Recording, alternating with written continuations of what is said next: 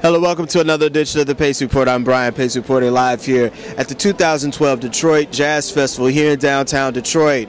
Making and blessing the stage in a rare appearance here in Detroit, Michigan is saxophonist Jerry Bergonzi.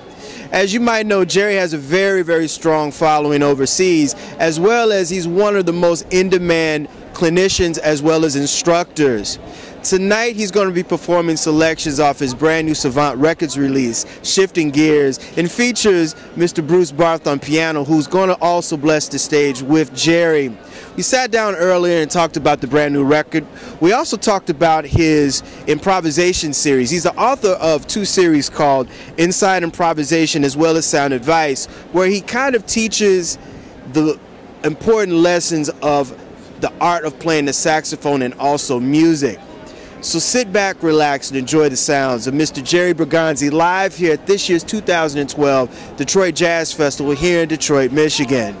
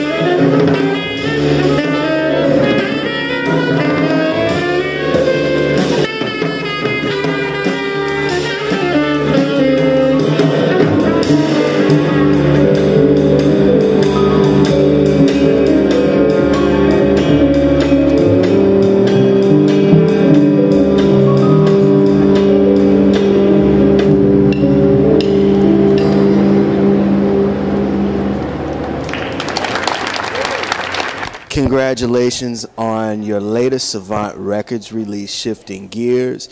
You've got I love Bruce Barth. He's your pianist on this record, and it seems like the compositions again are just moving forward like you always do. Well, thank you very much. Yeah, Bruce is outstanding on the record, and I have a whole bunch of new tunes, and I write a lot. You know, it keeps me from getting bored, keeps me out of trouble, you know, so it's nice to have a band that as soon as you write the tunes, they can play them. It was a lot of fun to do that. And we have another one coming out that we did in 2 days. We have Shifting Gears, and another one will come out called Rigmarole. It was on the same recording date. What is it about your compositions and composing? Because there's something to say, because when you teach, you're a clinician, and one of the things that you stress is the art of writing and composing.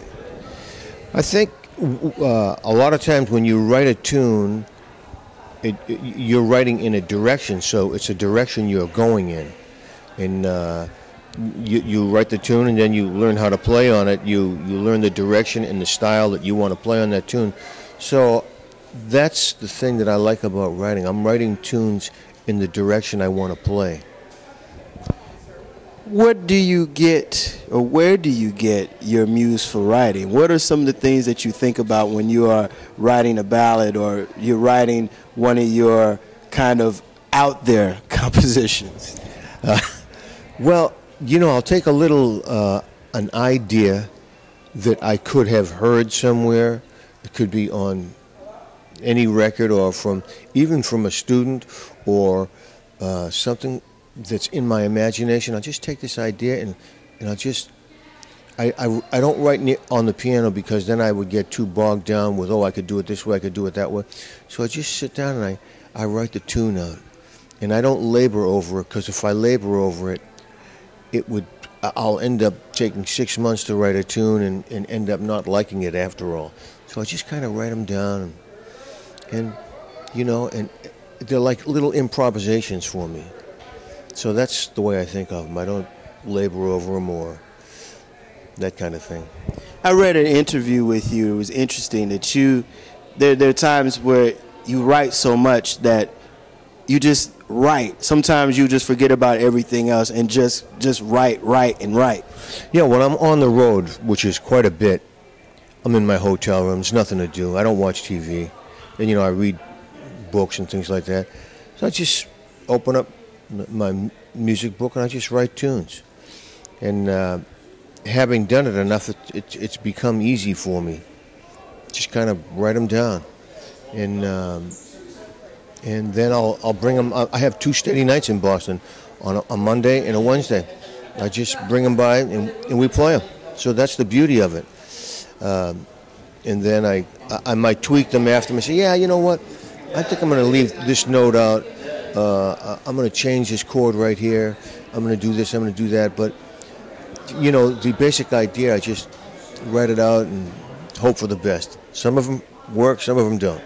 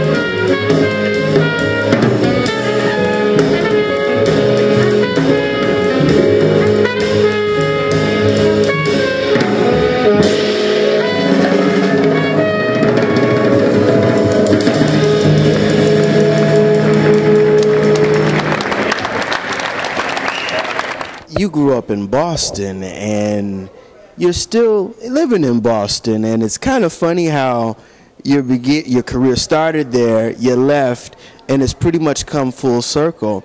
Explain some of your origins and how you got into jazz.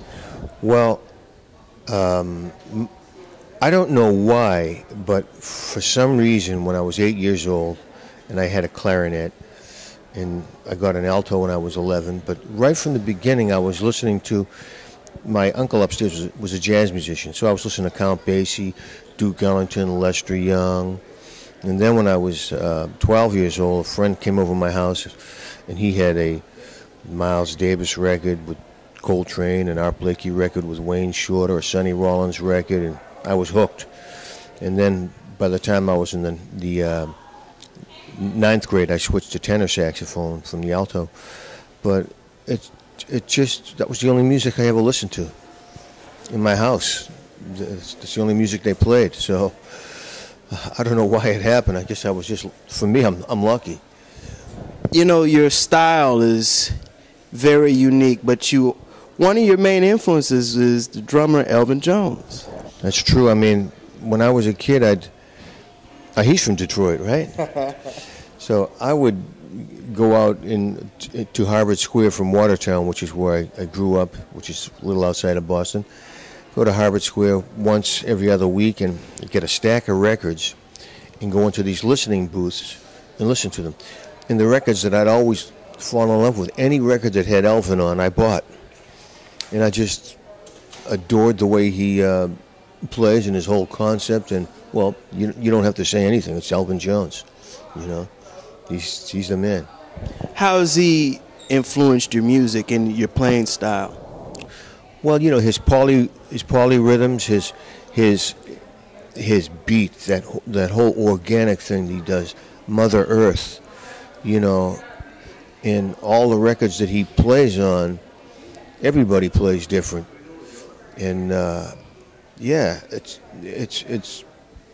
had a profound effect on me, and I practice drums, and you know, I play the drums and I practice them and I play with my students and things like that. So it's a work in progress. Tell me about your experience. You when you finished college, you decided that you were going to make your foray and leap into the New York music scene, and one of your roommates happens to be a jazz musician, one of your contemporaries. Well, when I first moved to New York, my roommate was Harvey Swartz, or Harvey S., I believe he calls himself now. And it was fantastic. You know, you room with a bass player, and they're always getting all kinds of work because everybody needs a bass player, especially a good one. So he's getting calls all the time, and he'd say, "Hey man, you need a tenor player? You want to use it? You know, you need a tenor player?" And he'd be hooking me up with this, or even playing sessions. We play sessions all the time. And right before I moved to New York, I was playing bass 5-6 nights a week, and that's how I saved up enough money to move to New York so I could coast for a while. I left the bass at home, but yeah, that's how it worked out. You know, one of your famous partnerships and your dear friendships and mentor was with the legendary Dave Brubeck. Yeah, I played this gig in Boston with a avant-garde band, and Darius Brubeck was playing piano. So Darius, about, I don't know, 4 months after I moved to New York, he called me and said, "Yeah, I'm going to take a band on the road with my father, and I'm going to form a band, and I want you to be in it." So joined his band, went on the road with Dave. In that situation, like two bands, and I'd play first set with his son, second set with Dave, and then Paul Desmond was, Jerry Mulligan to Paul, and then I went on and we do a, 3 or 4 tunes together at the end, an encores. And then that stopped, and 3 years later he called me up and said, "I want to do a quartet," so I did that situation. And it's unusual because I don't play anything like Paul Desmond. I adore Paul Desmond, you know, he's an amazing player. But Dave said, "Look, just play like yourself and everybody's happy."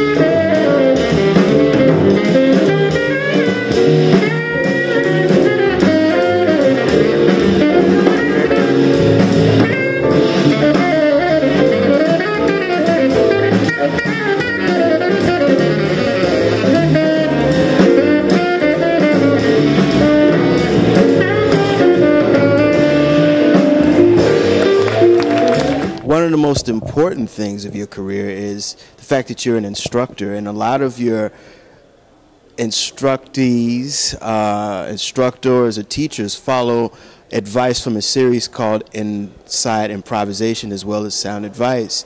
Tell me how this concept came about, and why did you decide to do this, and how successful are these videos? Well, the videos are different. That's on Jazz Heaven, and I do have a one on saxophone that'll be coming out, and there's some Rico clips that are sound advice. Rico's read, clips.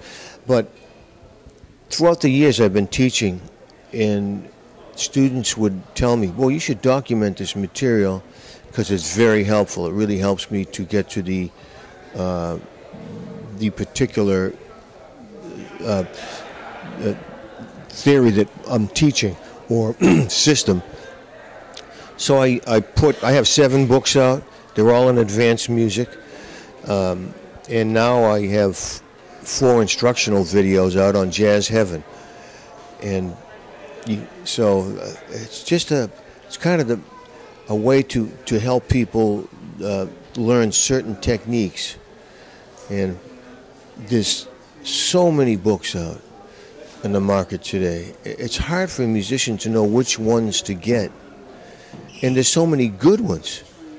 So, and I'm not trying to sell mine, I'm just saying it's, you pick and choose. I think that what makes you the player, today is, number one, who you listen to, most important, what you practice, and who you play with. So you have to be discriminating. Pick the stuff that you think is going to help you. What's the most important thing that you're teaching your students in the New England Music Conservatory? Well, I'm always talking about time, rhythm. I have a whole class called Melodic Rhythms. Time and rhythm, and sound, your personal sound, articulation, and listening. And of course, all the hula doulas like substitutions and different chord scales you can use, or different hexatonic triad pairs, pentatonics, bebop scales, things like that. I teach all of that stuff, but you know, to put it all together, it takes a while. You know, your career really is out there overseas. I mean, you've put a lot of time and you tour a lot overseas. What is it about that market that music fans really appreciate over there versus the time that you spend here in the United States? That's a great question. I asked myself that same question.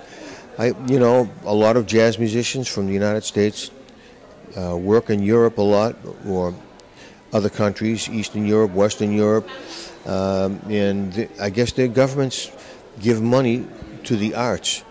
All the jazz clubs are partially subsidized. The jazz festivals are subsidized. All these little theaters, jazz, you can play concerts. They get grants. It doesn't happen in the United States, and God forbid Romney's the president. It'll never happen.